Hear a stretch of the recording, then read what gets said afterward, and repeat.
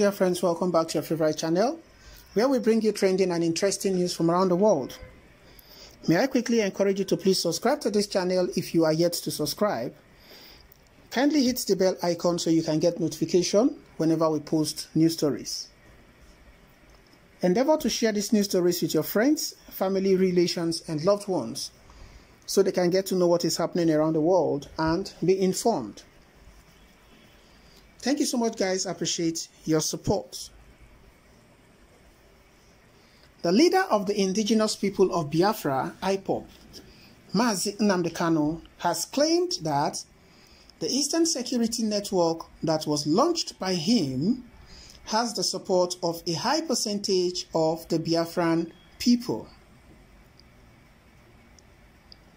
Nnamdi Kanu disclosed this on his Twitter page, claiming that the investigation that was carried out by an alleged news media, The More Bullet, has shown that 96% of Biafrans are in support of his Eastern Security Network that was launched to protect farmlands and all Biafran forests.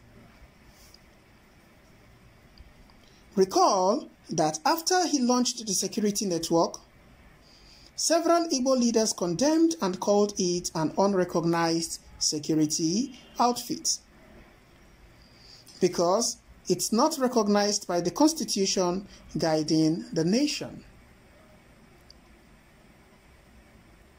Despite several backlash and condemnation he received, the Biafran leader still maintained his stand that the security network will stand, calling on all Biafrans to put their weight behind the security network because it was formed to protect them from external forces. According to the investigation made by a news media caster called The More Bullet, saying that 96% of Biafrans are in support of the Eastern Security Network. So we are good to go. Hashtag Eastern Security Network must stay. We must defend ourselves, Nnamdi Kanu stated.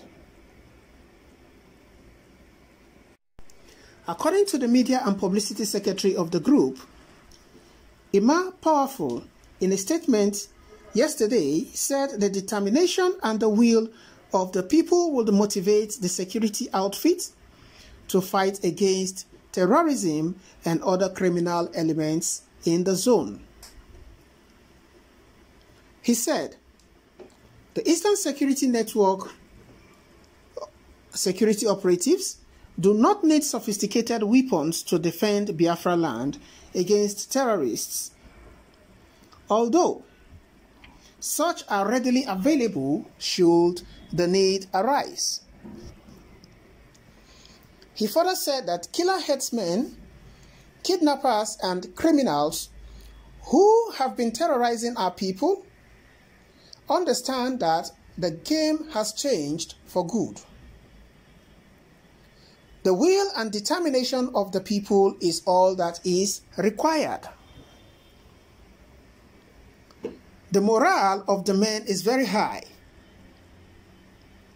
Weapon or no weapon, we are ready to die in defense of our ancestral lands. After all, the Nigerian army, with its feeble, sophisticated armory, is today capitulating before the ragtag BH insurgents and armed bandits. Speaking on the Southeast governors distancing themselves from the outfit, he further said, we never expected the governors to support the Eastern Security Network. The governors are part of our problem because of their selfish interests. They are the ones benefiting under the current one, Nigeria slavery. But the truth remains that their dissociation from the security outfit is of no significance or consequence.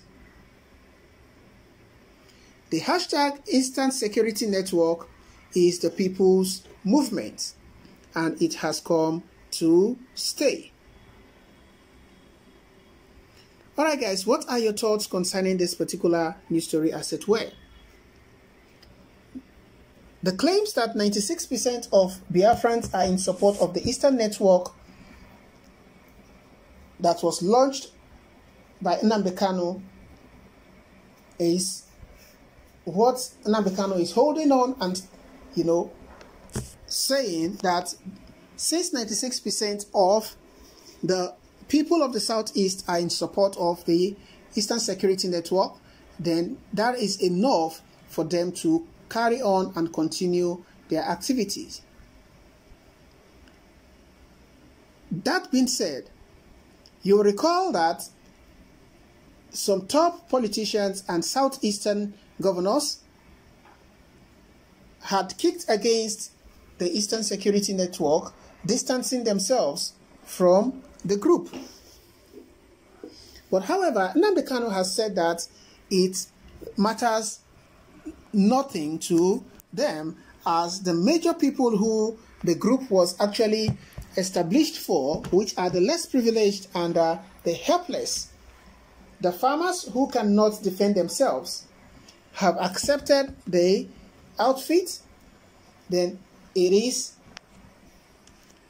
job done for them and they move.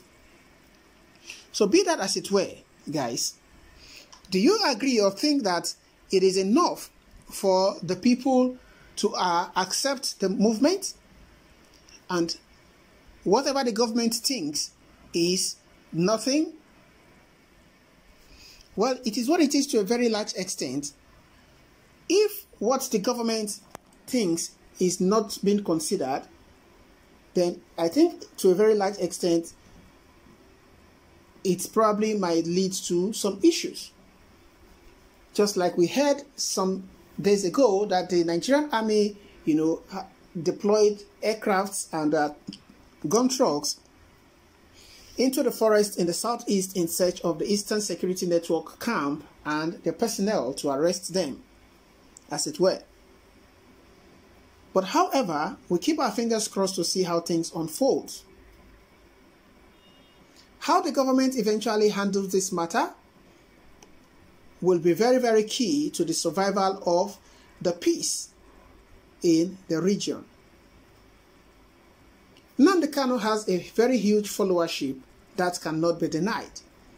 But at the same time, will the government consider all that when taking decisions or carrying out activities?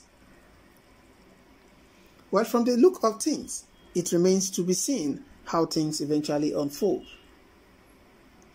However, drop by at the comment section, let's know what your thoughts are on this particular news story as it were. Don't forget to subscribe to this channel. Hit on the bell icon so you can get notification whenever we post news stories. Don't forget to share these news stories with your friends, family, relations, and loved ones so they can get to know what is happening around the world and be informed. Thank you so much, guys. I appreciate your support, and I'll see you on the other news. Thank you, and bye for now.